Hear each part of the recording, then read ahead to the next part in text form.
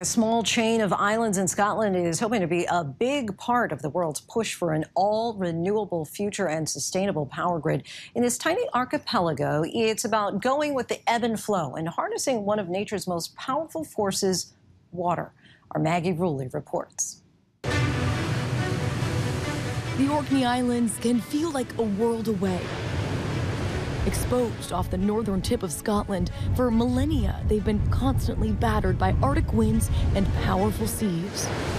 You can just feel the power of nature here, from this wind you see whipping across the island all year long to these massive waves we're watching crash offshore. It's this power that this tiny island chain taps into to become a global leader in developing renewable energy. Today, the waters off these windswept isles have become one of the world's biggest experimental labs for tidal energy, with more turbines tested here on this tiny archipelago than anywhere else in the world. Whoa, we got some movement here. Our boat pulls up alongside Orbital Marine Power's newly built O2 turbine, the most powerful of its kind. Right now, behind us is generating enough power to power 2,000 homes. Yep, as we speak.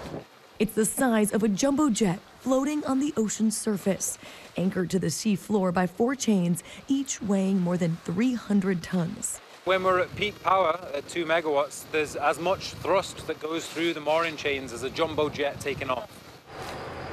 We're hanging on tight with Daniel Wise, the ops specialist behind the new turbine. The rough seas bounce us around. We just got a little splash. Explain the difference between the waves that we're feeling and the tide, what is actually powering this machine.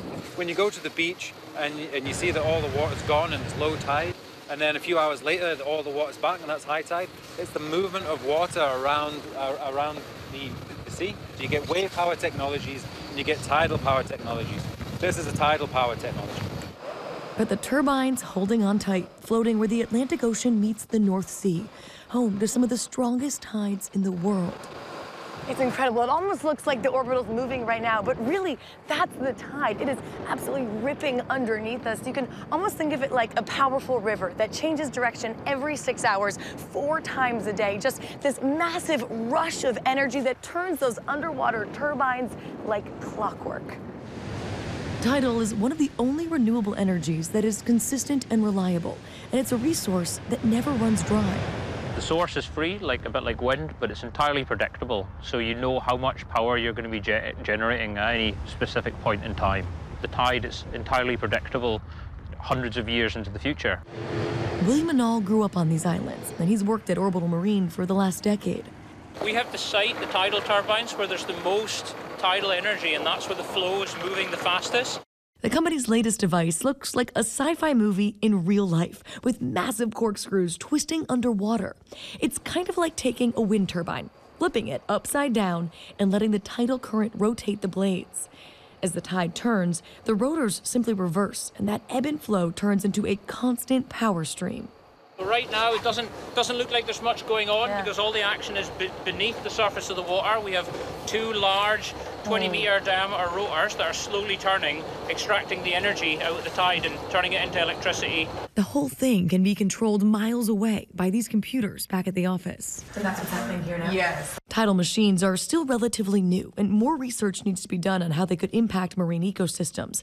But so far, early research shows that there's little immediate danger to wildlife, and the threat to the environment's less than other projects like offshore drilling. In the number of years that we've been operating tidal turbines and all the studies that we've done, there's never been a single recorded strike from a marine mammal on a tidal turbine. So it's a very benign technology. The turbine's been so successful that combined with other renewables, the Orkney Islands now produce more energy than the small population of 20,000 can use, more than 120% of what they need. I think to a degree Orkney is a vision into the future. The real special thing is the predictability of it. Matthew Finn's the commercial director for the European Marine Energy Council, headquartered on the islands. And that predictability is great in terms of smoothing out the grid. That's kind of the holy grail of renewables, to be that consistent.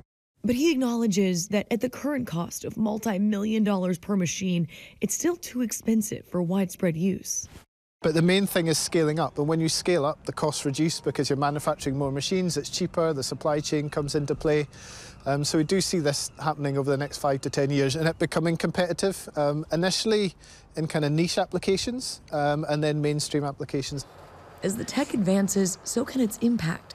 Orbital hopes to one day create an array of turbines with multiple machines linked up, similar to a wind farm. And the UK government says there's enough potential in marine energy to meet up to 20% of the UK's current electricity demand. The overall capacity of the industry is never going to be as big as offshore wind. That's a bigger resource. But what we can offer is a predictable energy source that's a premium product to the grid. And what's created here on the Orkney Islands will be used in tidal currents around the world, including places in the U.S. This tiny island chain betting big on a resource that will never run out, hoping to help the world chart a course towards an all-renewable future. Maggie Rulli, ABC News, the Orkney Islands. Hi everyone, George Stephanopoulos here. Thanks for checking out the ABC News YouTube channel. If you'd like to get more videos, show highlights, and watch live event coverage, click on the right over here to subscribe to our channel, and don't forget to download the ABC News app for breaking news alerts. Thanks for watching.